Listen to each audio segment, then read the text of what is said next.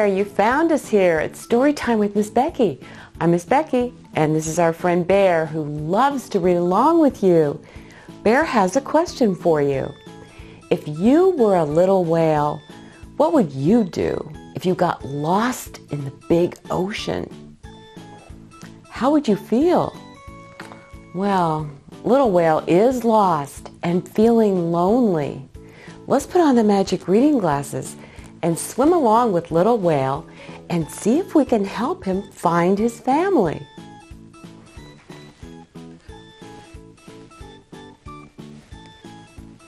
The Loneliest Whale, written by Jessica Therian.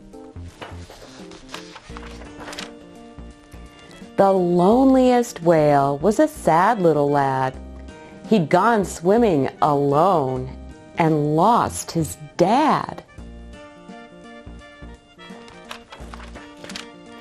So he sang their song and hummed their tune, hoping Dad would hear him soon. Along came a turtle. La la loop-de-doo. But the turtle couldn't speak whale, so he hid inside a shoe. "Can anybody hear me?" little whale called out. A pigfish swam past him, turning up his snout.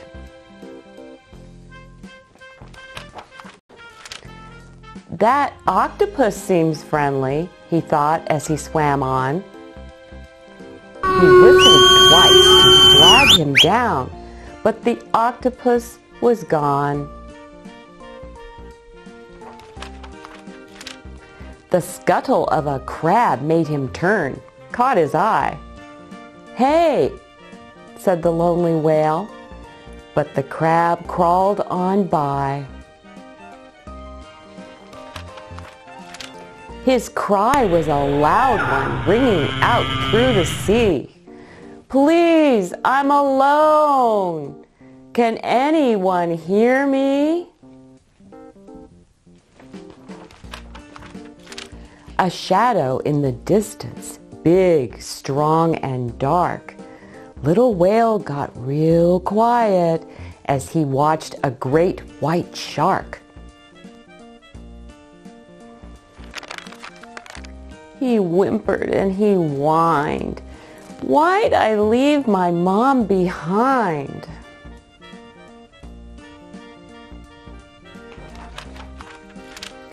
All alone in the ocean wasn't much fun. "I wish I was with my dad swimming in the sun."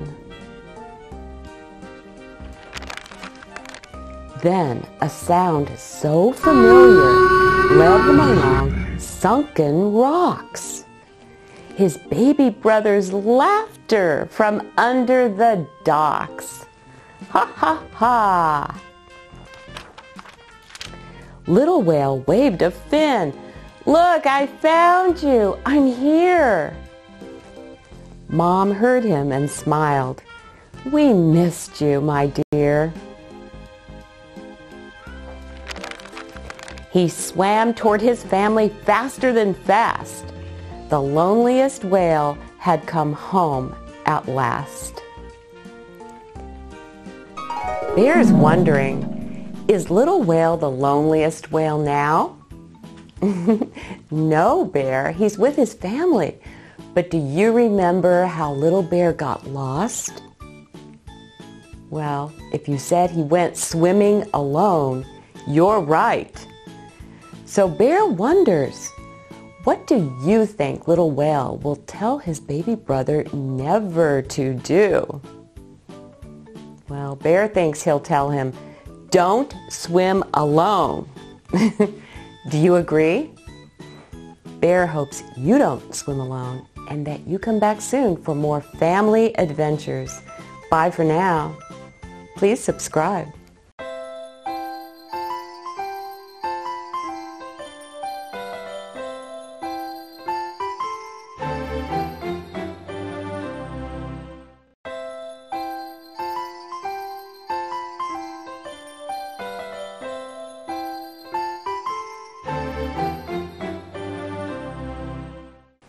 Hi there! You found us here. It's Story Time with Miss Becky. I'm Miss Becky, and this is our friend Bear, who loves to read along with you. Bear has a question for you. Have you ever made a mistake, but didn't think it was your fault? Once or twice, maybe? Well, Noodle says he is always getting caught making mistakes that are not his fault. Let's put on the magic reading glasses and see if you think Noodle is right.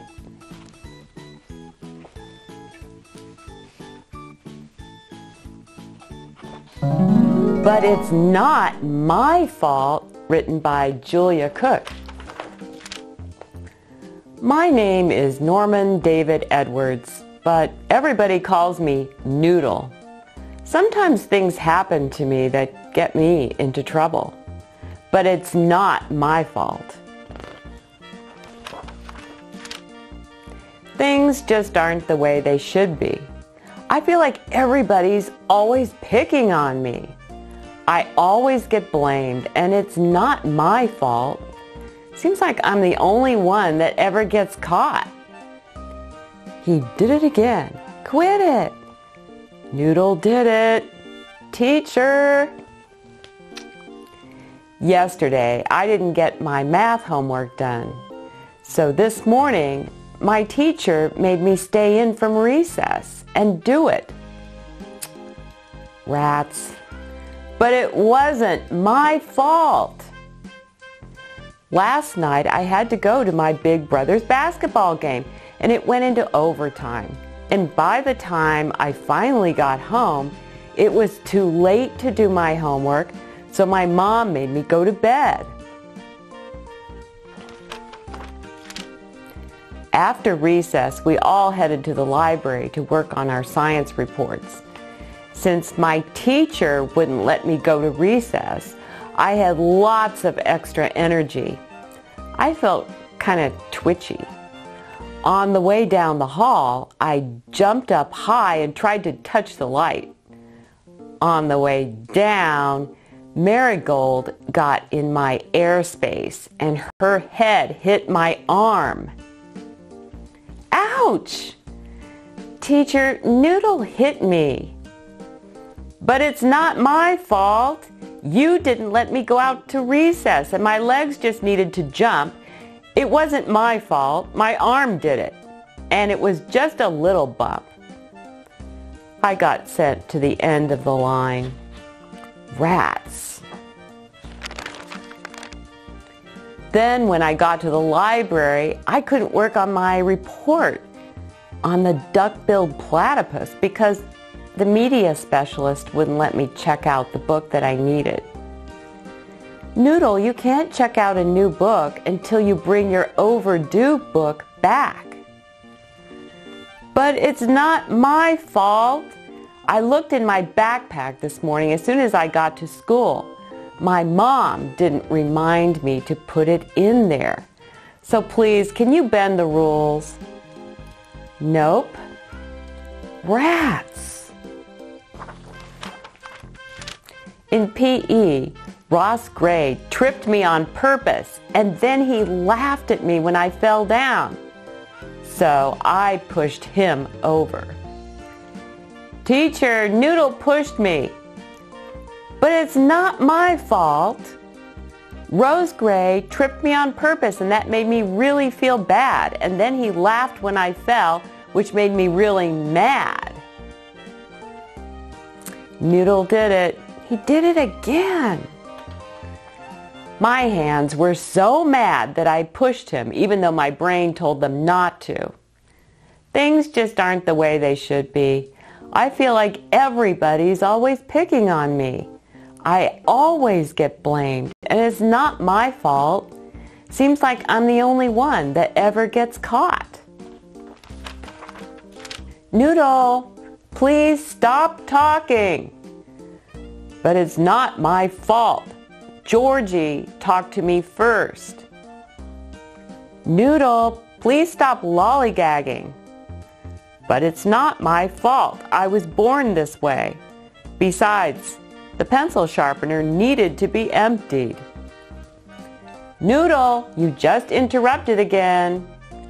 But it's not my fault. My mouth is addicted to talking. Noodle, we don't stick our tongue out at other kids. But it's not my fault. TJ did it to me first, and then he stared at me, so I had to do it back to him. Besides, it doesn't say we can't do that in the school handbook. Just as my teacher was about to say noodle for the 50,000th time, the bell rang. Whew. Noodle, my teacher said, please stay after for a minute so we can have a talk. Rats.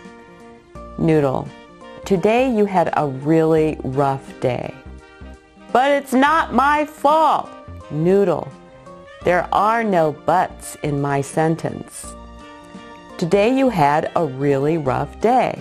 And tomorrow is a brand new day. I can't wait to see what you can do with your tomorrow. Have a safe walk home. When I got into my house, my mom gave me the unibrow. I could tell just by the way she looked at me that I was in trouble. Rats. Noodle, your teacher emailed me and told me that today at school you had a really rough day. But it's not my fault. I didn't get my homework done because the game went late and you made me go to bed. My teacher wouldn't let me go out to recess and my legs needed to jump. Marigold got in my airspace and her head hit my arm. I couldn't do my report on the duck-billed platypus because the media specialist wouldn't let me check out the book I needed because you forgot to remind me to put my overdue book in my backpack this morning. Ross Gray tripped me and laughed when I fell down, and that made my hands mad. Georgie talked to me first. The pencil sharpener needed to be emptied. My mouth is addicted to talking.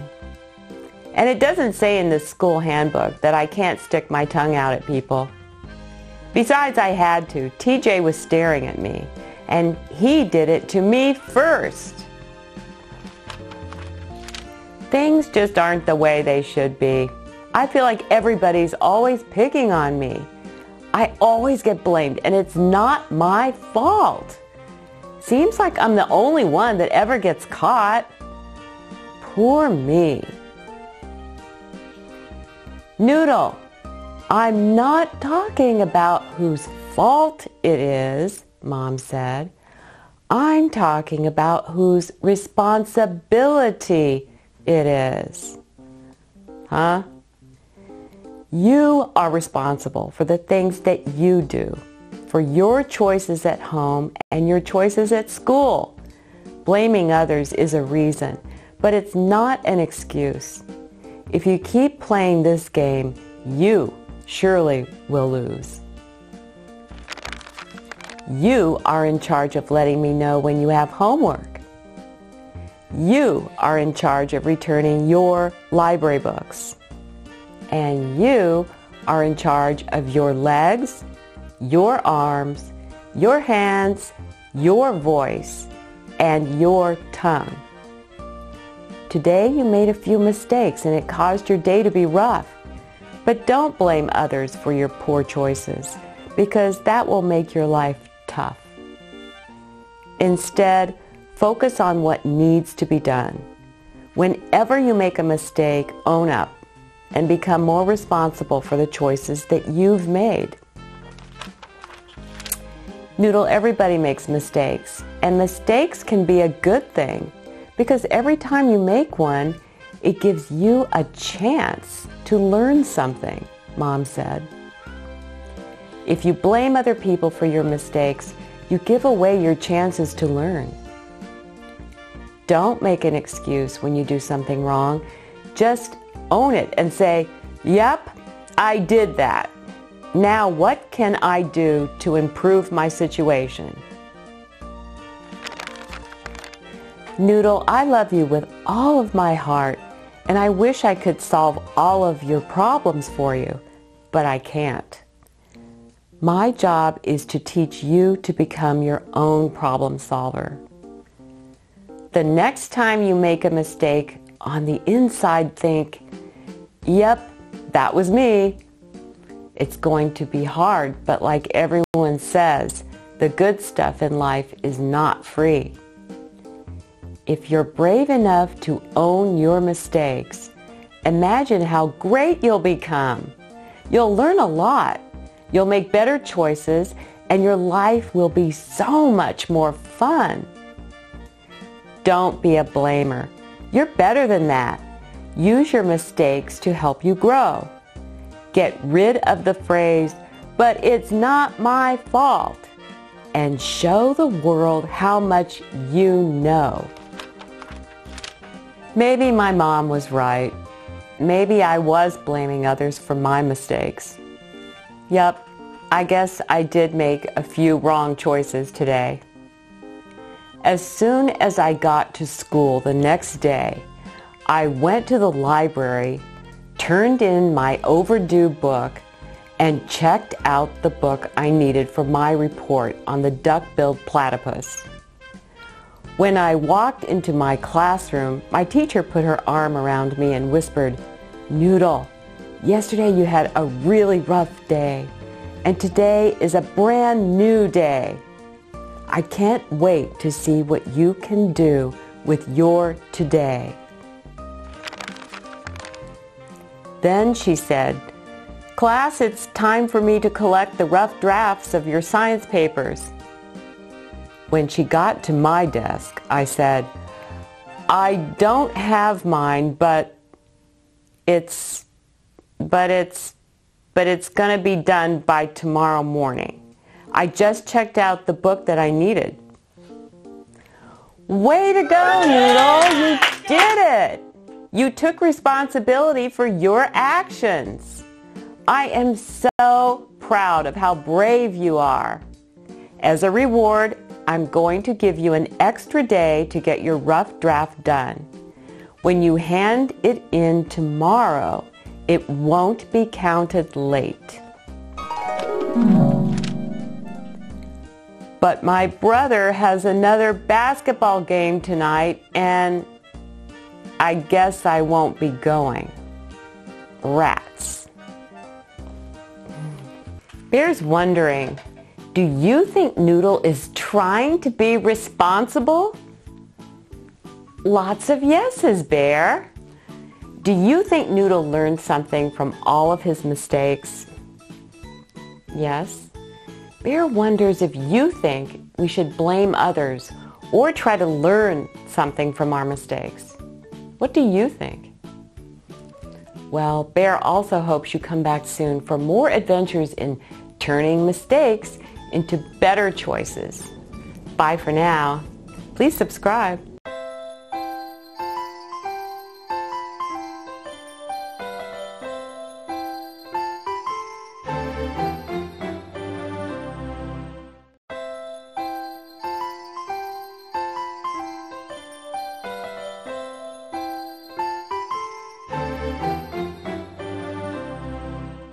Hi there! You found us here at Storytime with Miss Becky. I'm Miss Becky, and this is our friend Bear who loves to read along with you. Bear has a question for you. Do you ever feel like something special always happens on birthdays? Do you hope something special will happen on yours? Well, Peter is really hoping a special friend named Amy will come to his birthday party. He's writing a letter to invite her right now. Let's put on the magic reading glasses and see if Amy comes. A Letter to Amy by Ezra Jack Keats. I'm writing a letter to Amy. I'm inviting her to my party, Peter announced. Why don't you just ask her? You didn't write to anyone else, said his mother. Peter stared at the sheet of paper for a while and said, Well, This way, it's sort of special. He folded the letter quite a few times, put it in the envelope, and sealed it. "Now I'll mail it," he said. "What did you write?" his mother asked. "Will you please come to my birthday party, Peter?" "You should tell her when to come." So he wrote on the back of the envelope, "It is this Saturday at 2. Now I'll mail it." Put on a stamp. He did, and started to leave. "Wear your raincoat. It looks like rain." He put it on and said, "It looks like rain. You'd better stay in, Willie," and ran out to mail his letter. Walking to the mailbox, Peter looked at the sky. Dark clouds raced across it like wild horses. He glanced up at Amy's window. She wasn't there. Only Peppy, her parrot, sat peering down. "Willie, didn't I tell you to stay home?" Peter thought, "What will the boys say when they see a girl at my party?" Suddenly, there was a flash of lightning and a roar of thunder. A strong wind blew the letter out of his hand. Peter chased the letter. He tried to stop it with his foot, but it blew away. Then it flew high into the air and landed, skipping across a hopscotch game. The letter blew this way and that. Peter chased it this way and that. He couldn't catch it. Big drops of rain began to fall. Just then, someone turned the corner. It was Amy. She waved to him. The letter flew right toward her. She mustn't see it, or the surprise will be spoiled. They both ran for the letter. In his great hurry, Peter bumped into Amy. He caught the letter before she could see it was for her. Quickly, he stuffed the letter into the mailbox. He looked for Amy, but she had run off crying. "Now she'll never come to my party," thought Peter. He saw his reflection in the street.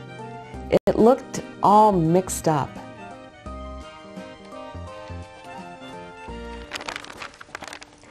When Peter got back to his house, his mother asked, "Did you mail your letter?" "Yes," he said sadly. Saturday came at last. Everybody arrived but Amy. "Shall I bring the cake out now?" his mother asked Peter. "Let's wait a little," said Peter. "Now, bring it out now," chanted the boys. "All right," said Peter slowly. "Bring it out now." Just then the door opened. In walked Amy with her parrot. "A girl, ugh," said Eddie. "Happy birthday, Peter," said Amy. "Happy birthday, Peter," repeated the parrot. Peter's mother brought in the cake she had baked and lit the candles. Everyone sang. "Make a wish," cried Amy. "Wish for a truck full of ice cream," shouted Eddie. "A store full of candy and no stomach ache." But Peter made his own wish and blew out all the candles at once. Bear's wondering, Do you think Amy felt extra special getting Peter's letter? Yes. How do you think Peter felt when Amy walked in the door? Maybe very special too? Bear wonders if you can imagine what Peter wished for when he blew out the candles. What do you think? Bear and I hope you come back soon for more adventures in making others feel extra special. Bye for now. Please subscribe.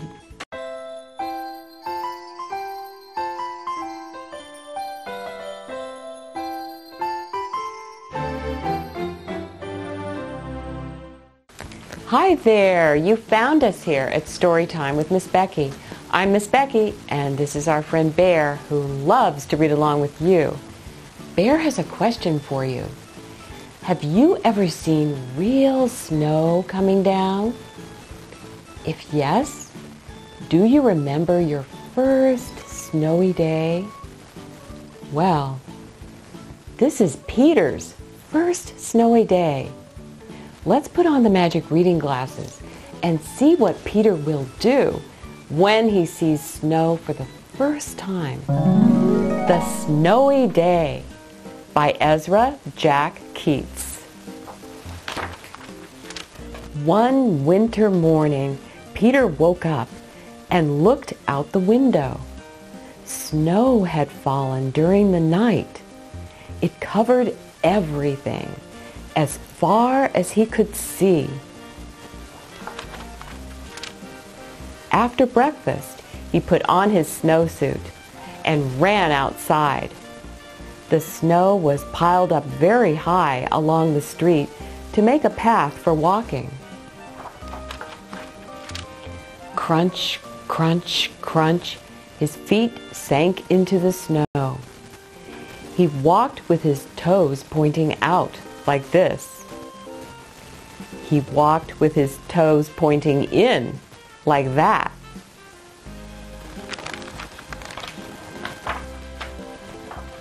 Then he dragged his feet slowly to make tracks. And he found something sticking out of the snow that made a new track. It was a stick. A stick that was just right for smacking a snow-covered tree. Down fell the snow, plop, on top of Peter's head.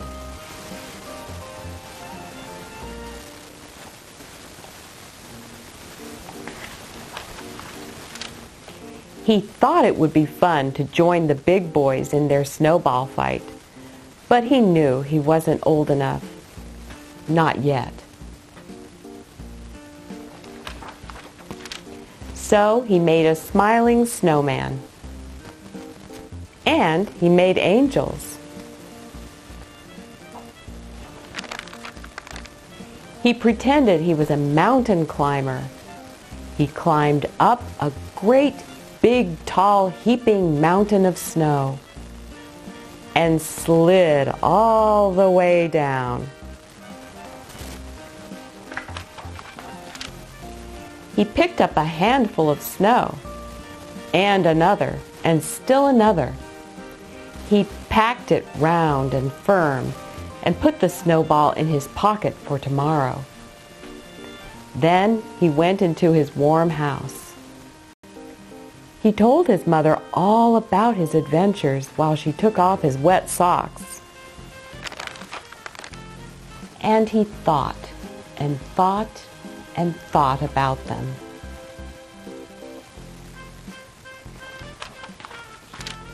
Before he got into bed, he looked in his pocket. His pocket was empty. The snowball wasn't there. He felt very sad.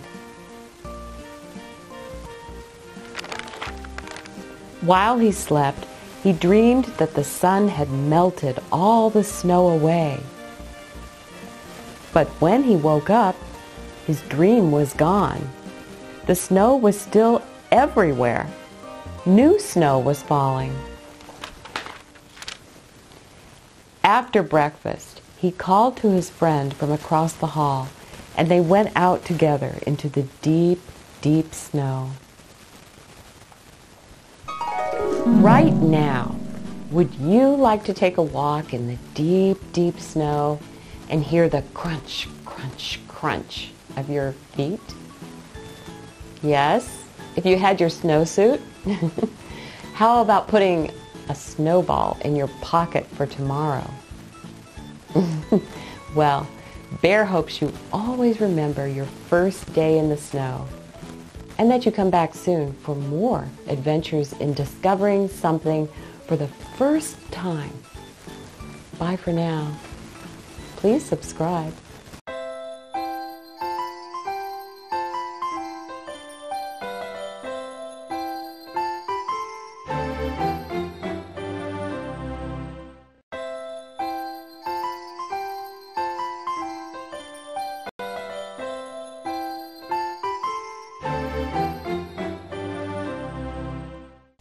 Hi there, you found us here at Storytime with Miss Becky.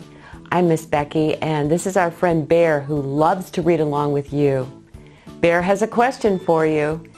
Have you ever seen someone who seems to need some understanding and help? Maybe someone who seems a bit different from most kids you see? Some say yes, Bear. Well, Louie is different. He's kind of quiet. But he's about to go see a puppet play that some kids are putting on. Let's put on the magic reading glasses and see if something happens that helps the kids understand Louie better.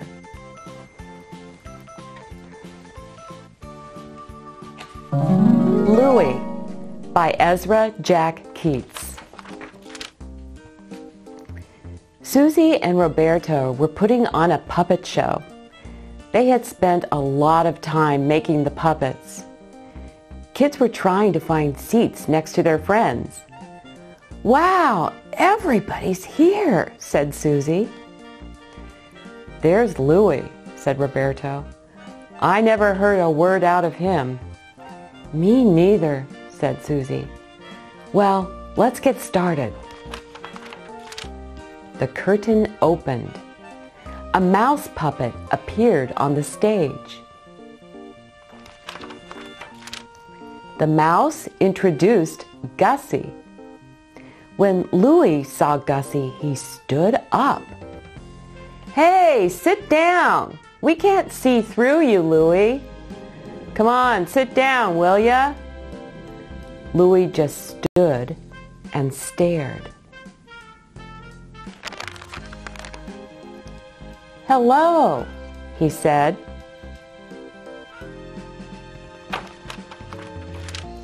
"Hello, hello." "What's going on?" asked Susie. Roberto peeked over the stage. "It's Louie," he whispered. "He's talking to Gussie. He won't stop." "What'll we do?" Susie thought for a moment. "We'd better have Gussie answer him." "Hi, Louie," Susie said in Gussie's voice. "Nice to see you. But me and the mouse got to get on with the show. Will you please sit down? There's lots more to come." Louie sat down. The place got quiet, and the play continued. The kids laughed at the adventures of Gussie and the mouse. When the show ended, the puppets bowed. Everyone cheered and clapped. Louie jumped up and clapped loudest and longest. As everyone was leaving, Susie and Roberto saw Louie. "Would you like to say goodbye to Gussie?" Susie asked. Louie grabbed the puppet and held on to it. "What'll I do now?" Susie whispered to Roberto. "Gussie is very tired," explained Roberto. "She has to go home now." Louie waited a minute, then let go of Gussie. Susie and Roberto started off. Louie waved until they were out of sight.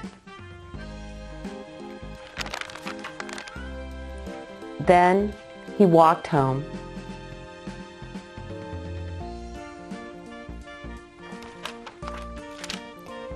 He went into his room and sat on the floor.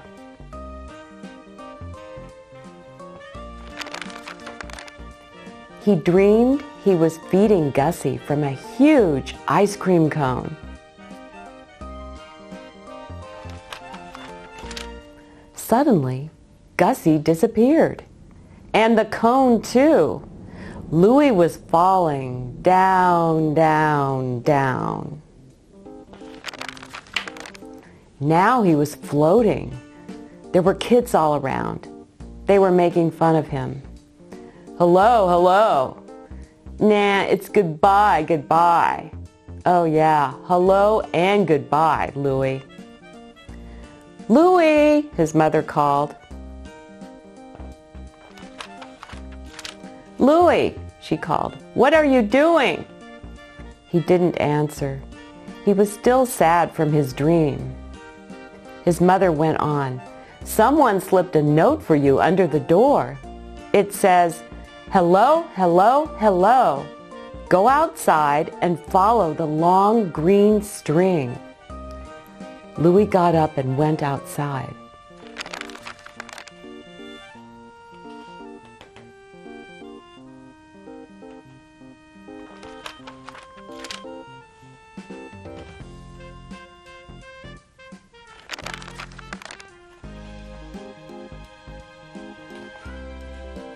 Bear's wondering, did the kids give their Gussie puppet to Louie? Yes, Bear. Why? Well, some are saying because the kids saw how much Louie loved Gussie, Bear. Why do you think Louie loved Gussie? Bear thinks Louie might have liked the way Gussie smiled. Well, do you think a smile means hello? Bear's asking, is a smiling, friendly hello what Louie wanted most? Well, Bear's also asking you to come back soon for more adventures in understanding how others feel. Bye for now. Please subscribe.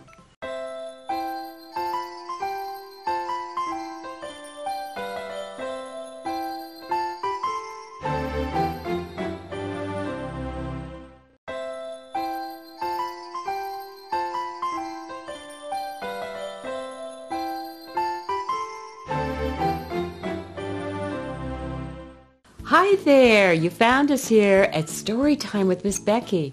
I'm Miss Becky, and this is our friend Bear, who loves to read along with you.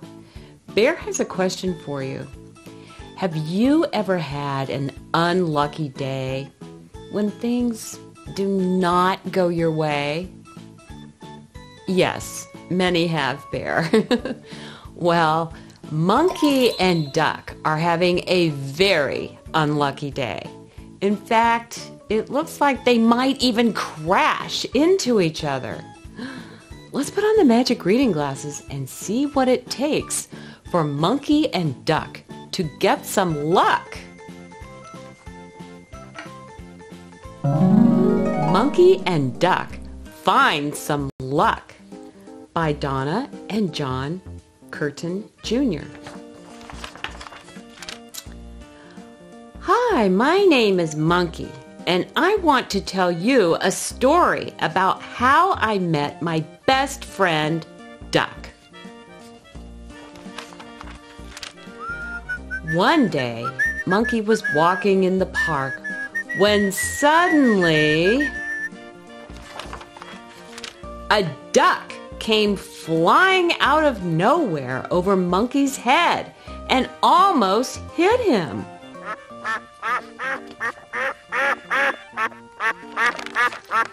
Crash! Slam! Monkey rushed over to see if Duck was okay. He said he was okay, but he hurt his leg and he needed a doctor. So, Monkey started to think about what he should do next. Monkey then said, "I have an idea." They tried to hobble to get to the doctor. After a few minutes, they realized that hobbling was not going to work. Duck then had an idea. Duck said, "We can fly." So Monkey held on to Duck's good foot. But suddenly, crash!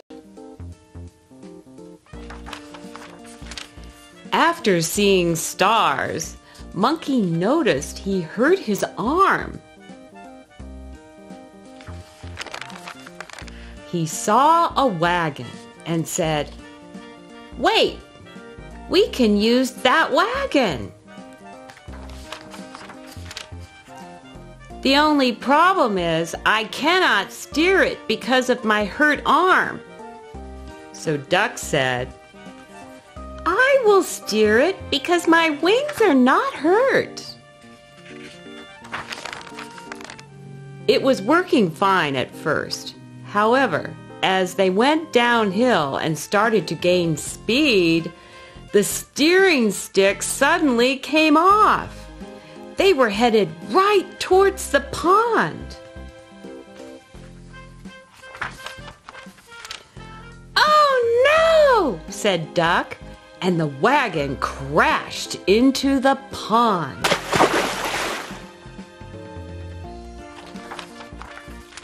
Monkey said, "Okay, I think we need to ask someone for help." They both went up to the first person they saw and asked for help. The person replied, "I cannot help you because I am a clown and I need to balance my plates." Then they went up to another person looking for help, and this person said to them, "I cannot help you because I am a ballerina and I need to stay on my toes." They saw another person and asked if he could help them. And this person said, "Of course, I am a doctor." After getting all fixed up at the doctor's office, Duck said, "Today has been a very lucky day." Monkey said, "What are you talking about? We both hurt ourselves." Duck said, "Because I met my new best friend." And that's the story of how I met my best friend, Duck. The end. Bear's wondering, did you see some tears just now in Monkey's and Duck's eyes? Some noticed their tears, Bear. Were those sad tears or happy tears, Bear? Well, Bear says Monkey and Bear stuck together as they went through a lot of hard things. Do you agree? Do you think that's why they became best friends? Well, Bear is happy they are sticking together, and he also hopes you come back soon for more adventures in making friends. Bye for now. Please subscribe.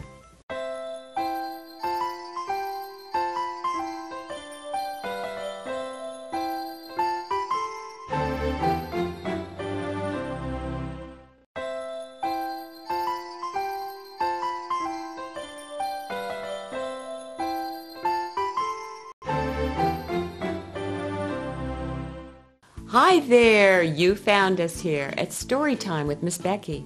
I'm Miss Becky, and this is our friend Bear who loves to read along with you.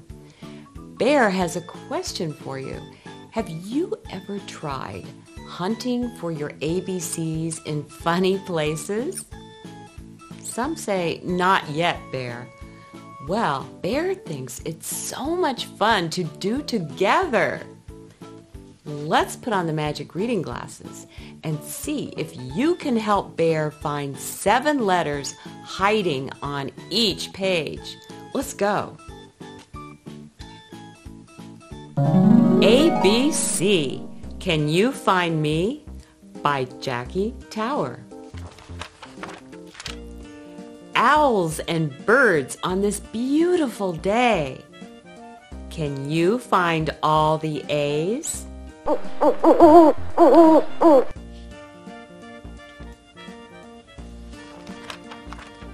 Look all around. What do you see?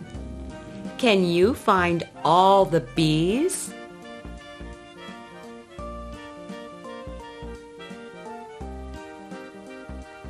Decorations fill the tree.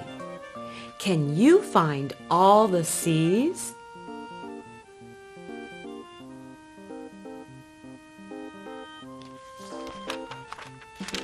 Gently swaying in the breeze. Can you find all the D's?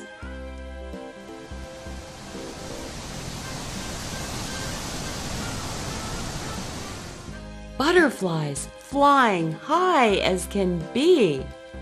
Can you find all the E's?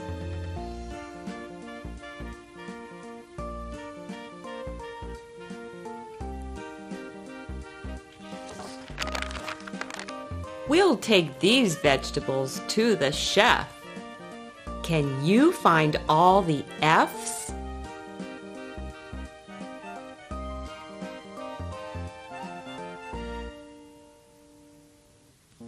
A special treat, yummy candies. Can you find all the G's?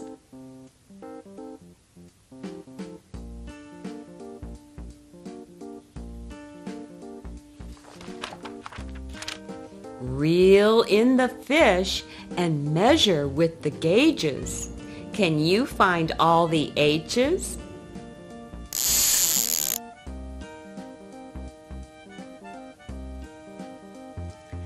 With these tools, you can build so high. Can you find all the I's?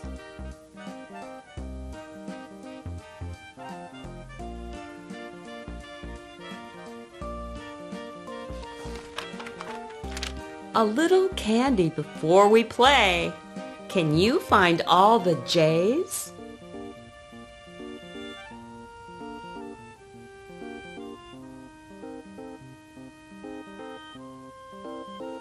Ouch! A little bandage to help the owie go away. Can you find all the K's?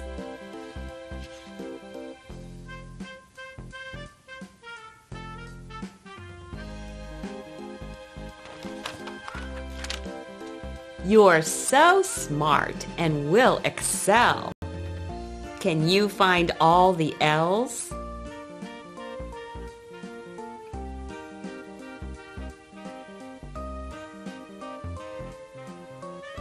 Little blocks, what's on them? Can you find all the M's?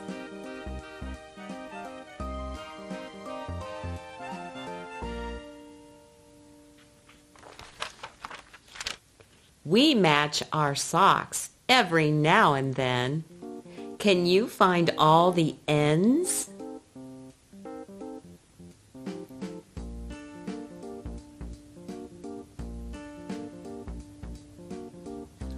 On a windy day, the leaves will blow. Can you find all the O's?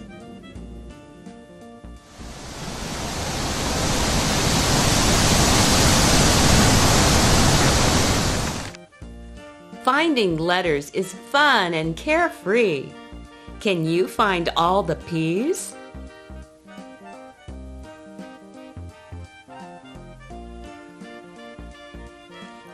Sending love from me to you. Can you find all the cues?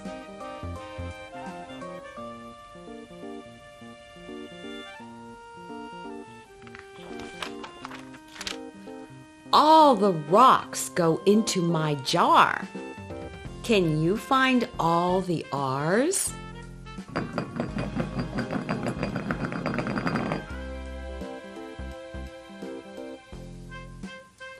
Juicy fruits can make some messes. Can you find all the S's?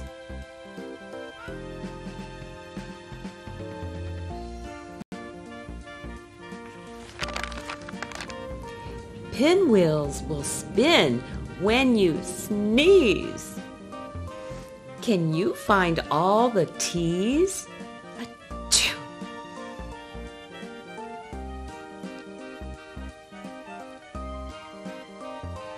A pretty picture for you to view. Can you find all the U's?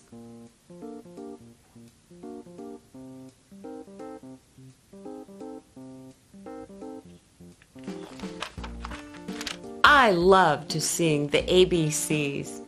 Can you find all the V's?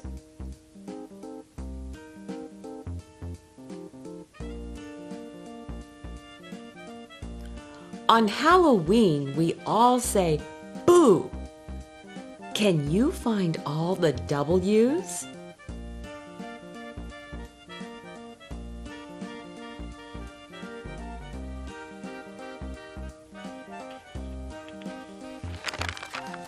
These turkeys are getting a little bit reckless. Can you find all the X's?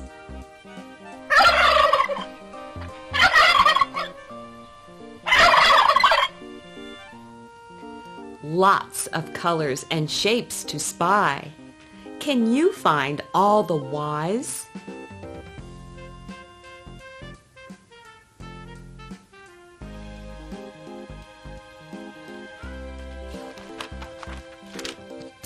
Always remember to say please. Can you find all the Z's? Pretty please.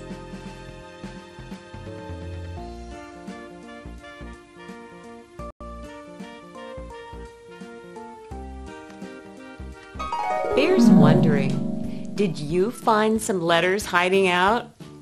Yes, Bear. In rocks and hearts and all sorts of surprise places. Well, Bear says thank you for your help, and he also hopes you'll come back soon for more adventures in hunting for hidden letters everywhere. Bye for now. Please subscribe.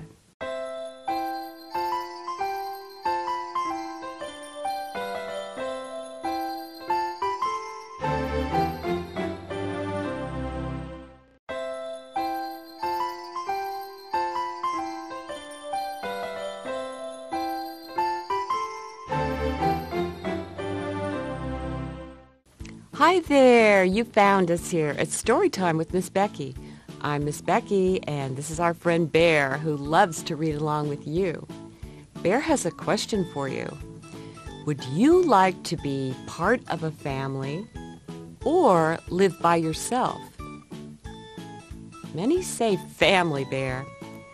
So, if you did not have a family, would you want to visit your friend's family? Well, Baxter the dog lives by himself, but his friends are about to go on a family reunion trip, and Baxter really wishes he could share in their fun. Let's put on the magic reading glasses and see if Baxter can figure out a way to go with the birds. B for Baxter, by Ted Simonon.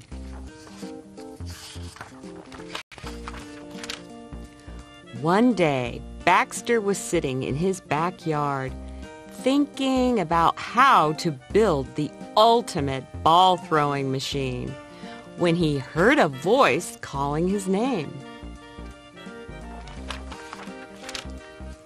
"Baxter!" said the voice, and Baxter turned to see his friend Marcus land on the fence. "It's so nice to see you. I've brought someone I want you to meet.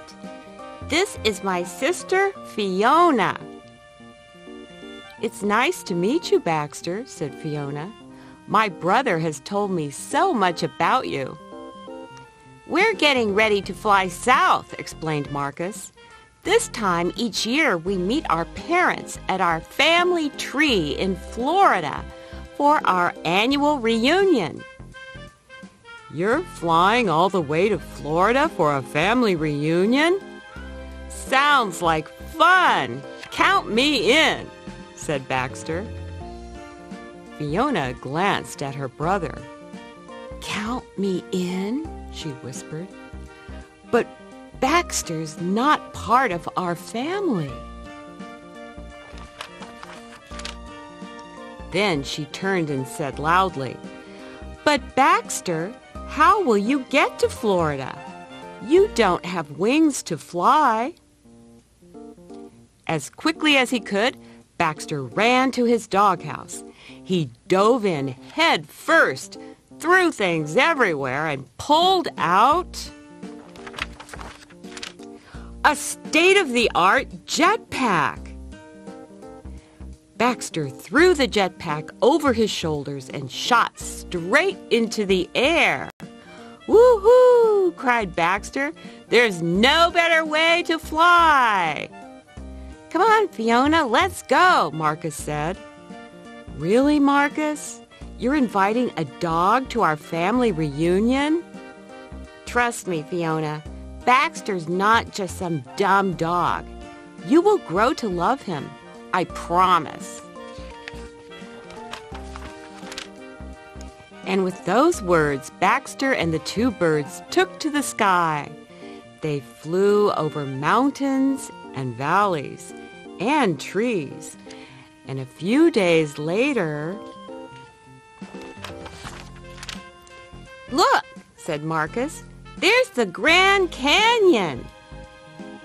"Marcus and I stop here every year," said Fiona. "It's a family tradition.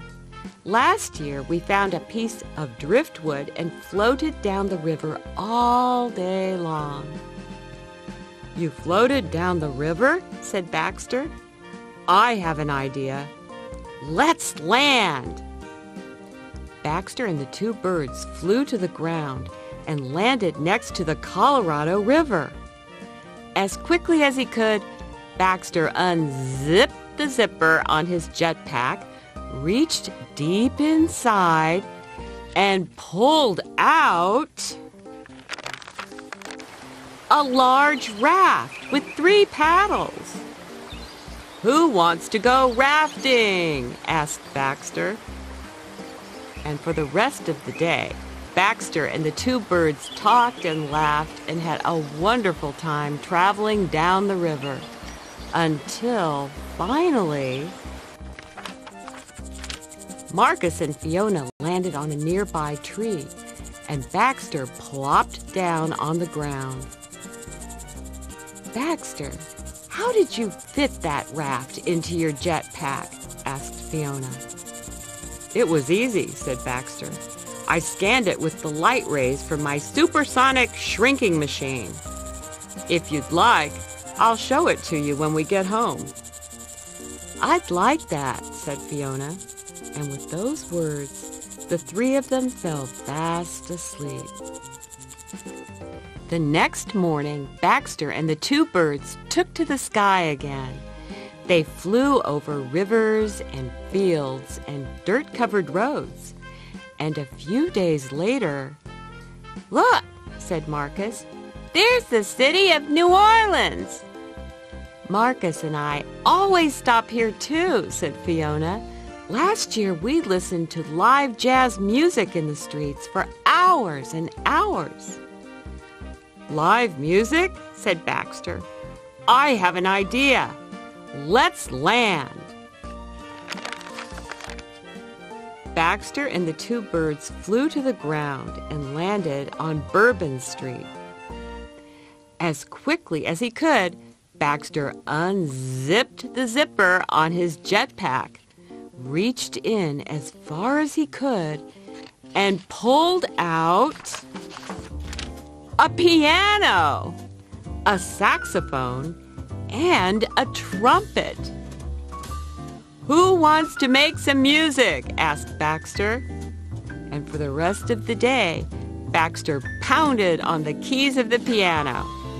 Fiona poured her heart into the saxophone, and Marcus blew every last breath into the trumpet.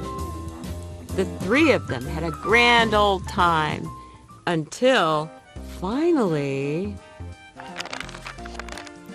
Marcus and Fiona landed on a nearby tree, and Baxter plopped down on a patch of grass.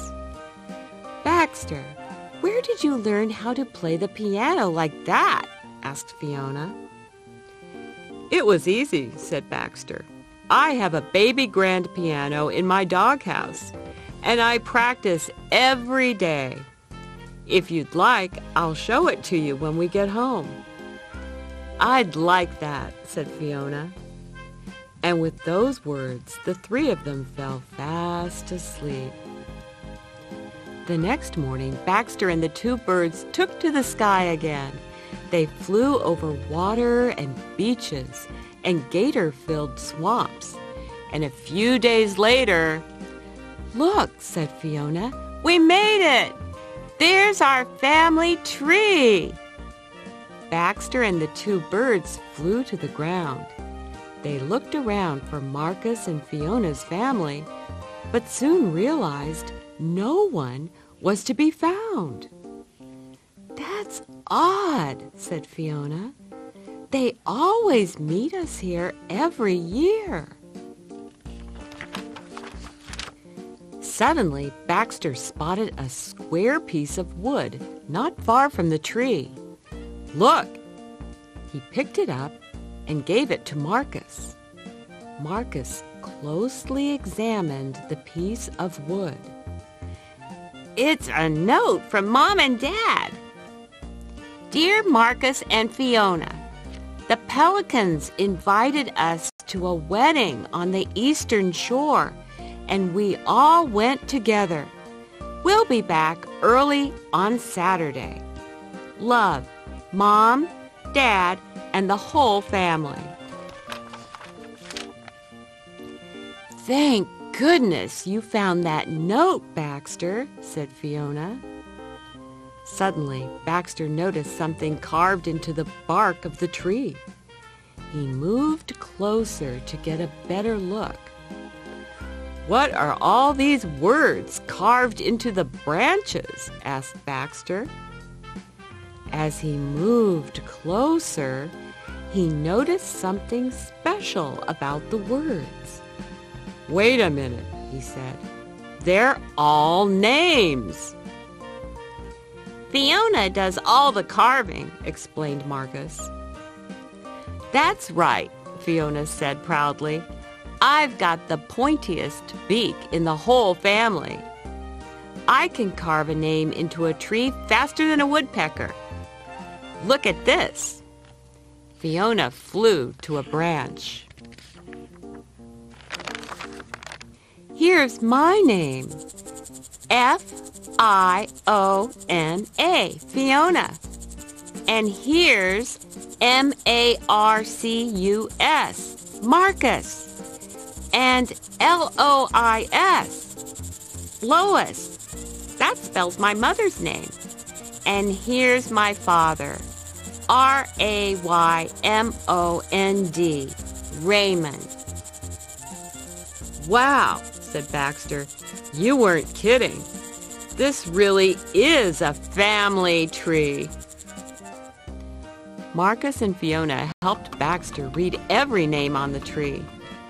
Finally, the two birds landed on different branches, and Baxter plopped down on a patch of grass. "I can't wait for you to meet the rest of our family, Baxter," said Fiona. "I know," said Baxter. "After reading all their names, I feel like I know everyone already." And with those words, the three of them fell fast asleep. That night, Baxter found himself tossing and turning. The next morning, he awoke with a tremendous yawn. "Are they building a highway or something?" he asked. "I kept hearing a jackhammer or some sort of..." But before Baxter could finish what he was saying, he glanced up at the tree and noticed the letter B. Then he noticed the letters A-X-T-E-R.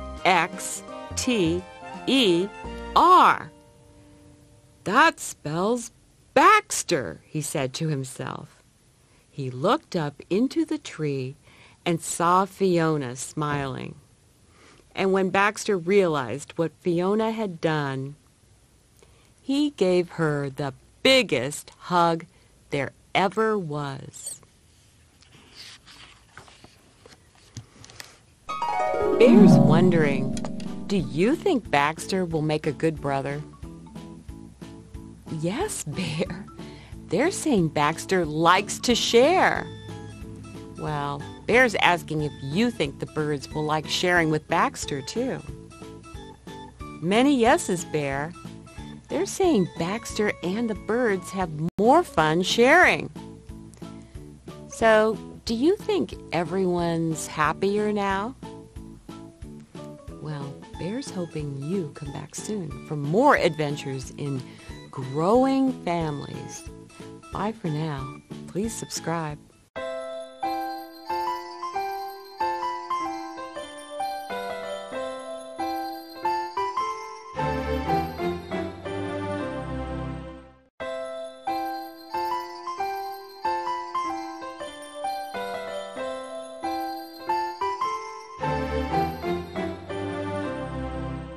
Hi there, you found us here at Storytime with Miss Becky.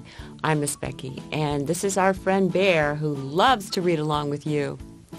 Bear has a question for you. Do you think it would be fun for a bear to try being some other kind of animal? Some yeses and some no's, Bear. Well, what if he tried being something with wings? Well, this brown bear is really tired of all the things bears do. He wants to try being someone else.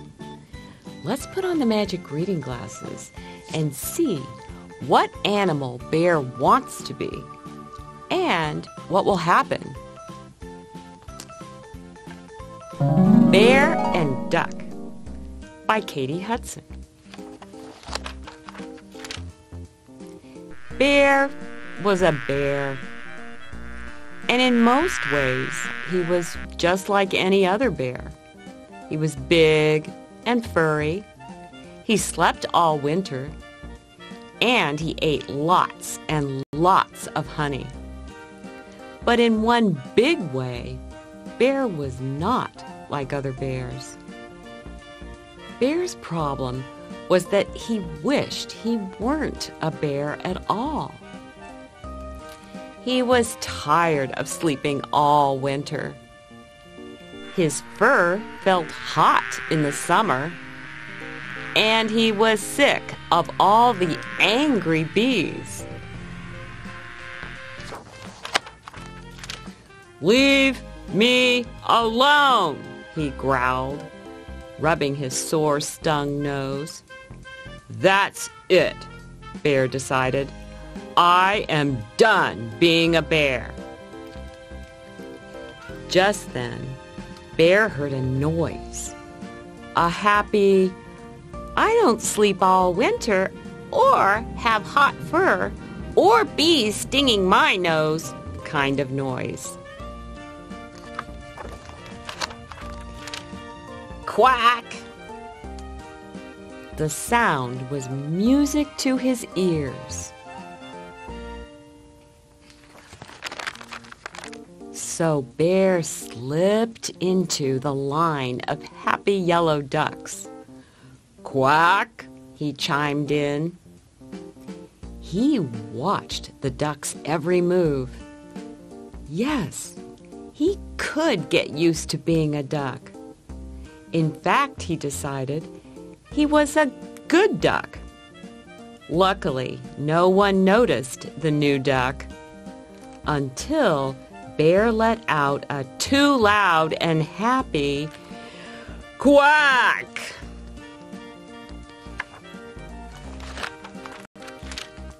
Stop right there, Bear. What are you doing in our line? Snapped Duck. You don't belong here.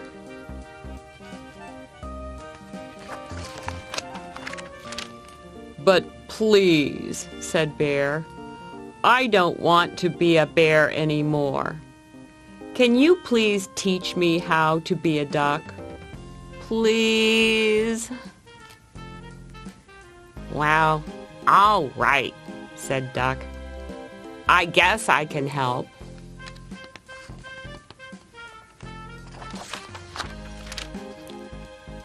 How to be a duck. Rule 1. Nest building. Step 1. Collect twigs and old leaves. Step 2. Build nest. Step 3. Place egg in nest. Sit on egg. Keep egg safe and warm. Step 4. Under no circumstances should you lose your egg.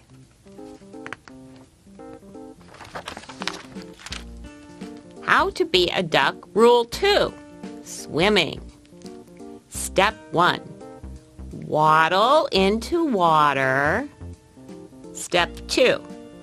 Flap feet, one at a time to swim. Step 3. No splashing permitted.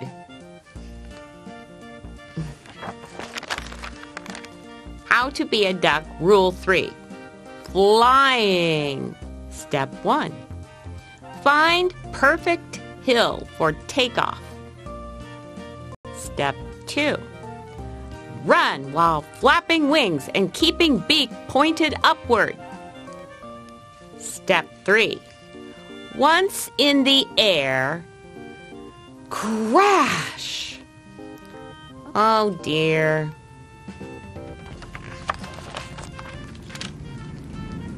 This was definitely not going as planned. Bear wasn't good at being a duck after all. Duck felt sorry for Bear. Don't be sad, Bear. Look, you climbed a tree. Ducks can't do that.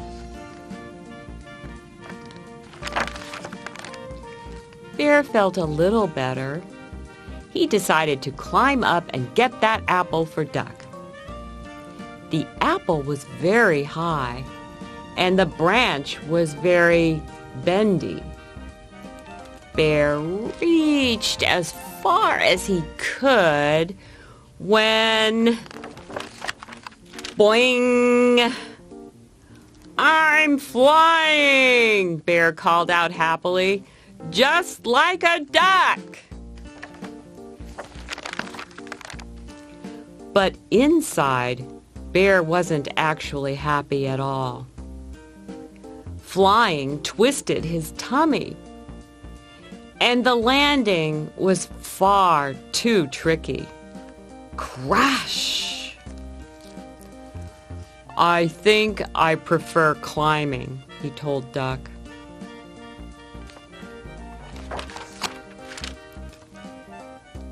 Being a bear doesn't seem all that bad, said Duck. And you make a really good bear.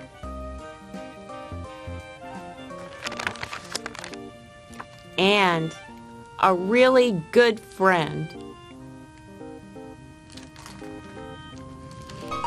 Bear's wondering, would you want to be a polar bear? Some say no. They'd be too cold, Bear. Well, Bear says he's going to try being either a brown or black bear and raid beehives. Well, are you hoping Bear will just stay a good reader and a really good friend? Bear's also hoping you come back soon for more adventures in learning how to be happy. Bye for now. Please subscribe.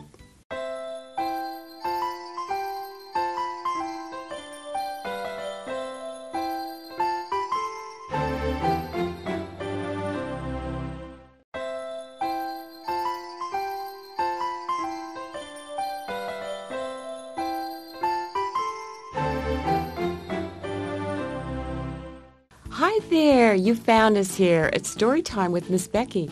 I'm Miss Becky, and this is our friend Bear, who loves to read along with you. Bear has a question for you. Do you think you could sleep through a party? Most say no, Bear. They say their friends are too noisy. Well, Bear's saying he'd like you to meet his big brown bear friend in the woods who is snoring in his cave while friends keep coming over with fun party ideas. Let's put on the magic reading glasses and see if Bear's big brown friend will wake up. Bear Snores On by Karma Wilson. In a cave in the woods, in his deep, dark lair, through the long, cold winter, sleeps a great brown bear. Cuddled in a heap, with his eyes shut tight, he sleeps through the day, he sleeps through the night. The cold winds howl, and the night sounds growl. But the bear snores on. An itty-bitty mouse, pitter-patter, tiptoe, creep-crawls in the cave from the fluff cold snow. Mouse squeaks, too damp, too dank, too dark. So he lights wee twigs with a small hot spark. The coals pip-pop, and the wind doesn't stop. But the bear snores on. Two glowing eyes sneak peek in the den. Mouse cries, "Who's there?" And a hare hops in. "Ho, Mouse," says Hare. "Long time no see." So they pop white corn and they brew black tea. Mouse sips wee slurps. Hare burps big burps. But the bear snores on. A badger scuttles by, sniff-snuffs at the air. "I smell yummy yums. Perhaps we can share?" "I've brought honey nuts," Badger says with a grin. "Let's divvy them up, cozy down, and dig in."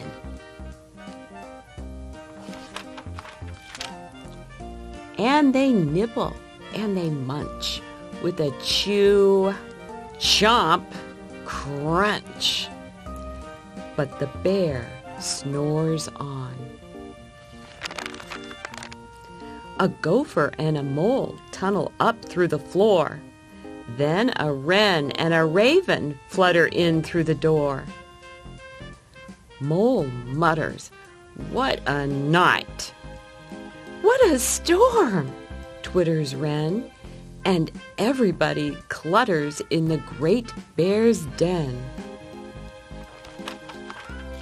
They tweet and they titter, they chat and they chitter, but the bear snores on.